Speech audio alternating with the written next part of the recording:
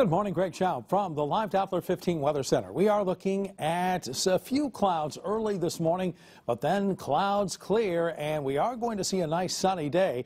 That's the good news. Bad news is that it is going to be very breezy, as those winds are going to gust all the way up to about 30 miles per hour. But more good news in temperature department, as highs are going to be into the lower 40s. Now, we do see some clouds come in overnight with a few flurries possible. Otherwise, we'll see temperatures really start to plummet tonight. In fact, highs today should be right around 41 degrees, and then we'll see temperatures drop after that short warm-up to a low down to 25. 28 your high tomorrow, near 30 on Saturday. Some light snow on Sunday and into Monday.